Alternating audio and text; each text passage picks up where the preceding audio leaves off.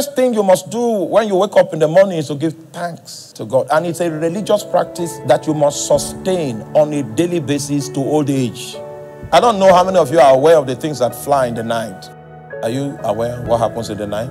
You owe God the fruit of your lips. It's part of the things that are devoted things. It is God's due. The fruit of your lips, if it is a fruit, then the first fruits, which is the first utterance you make every day, vocal utterance, should be utterances of thanksgiving. It said, thou shalt not be afraid of the terror.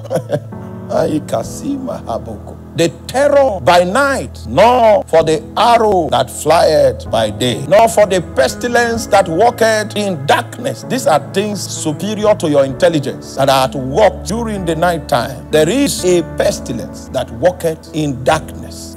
So it's expected that when you survive the night and you see the break of another day, the first thing you do is that you offer unto him the fruit of your lips. The first fruits belong to God, the first talking. Meanwhile, people wake up from sleep and continue the quarrel that they started last night. There's no sense of reverence, no sense of thanksgiving. There's no understanding of the fact that you escaped pestilence. The fruit of your lips and the first utterances that you make every morning should be utterances of thanksgiving. By him, therefore, let us offer the sacrifice of praise to God continually. That is the fruit of our lips, giving thanks to his name.